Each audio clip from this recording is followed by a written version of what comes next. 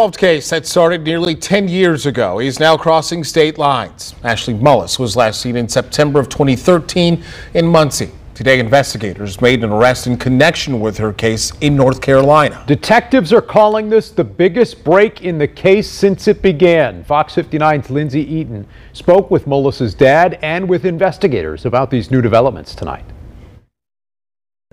It's been more than 9 years, and Don Mullis still wears the T-shirt, still holds the signs, and this dad still has hope. I still have a missing daughter, and this is just a beginning of the battle. Ashley Mullis disappeared in September of 2013.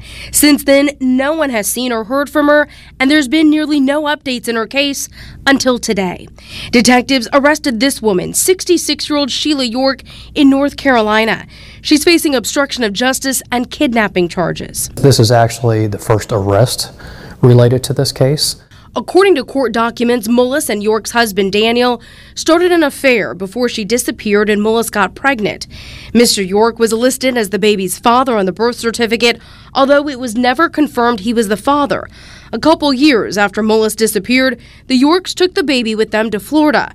Mr. York died a month later, and Miss York kept the baby. We're trying to work with what we've got with the people that are still living in the case. Chief Deputy Jeff Stanley with the Delaware County Sheriff's Office says Miss York filed adoption paperwork, but now the validity of that process is one of the many questions investigators have for her. We are hoping that some information will come to light, and we believe that she has some information that would be beneficial to us.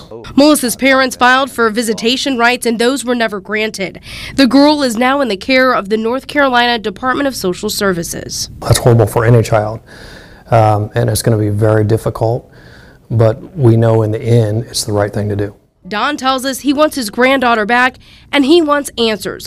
What happened to his daughter, Ashley? If she knows anything about my daughter's whereabouts, to come forward and be truthful about it, and let me put my daughter to rest.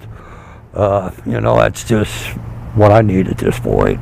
In Delaware County, Lindsay Eaton, Fox 59 News. New York's bond is set at $100,000. She'll be extradited back to Indiana soon. We'll continue to stay on top of this and bring you any new updates on air and online at fox59.com. We have some breaking news out of Howard County.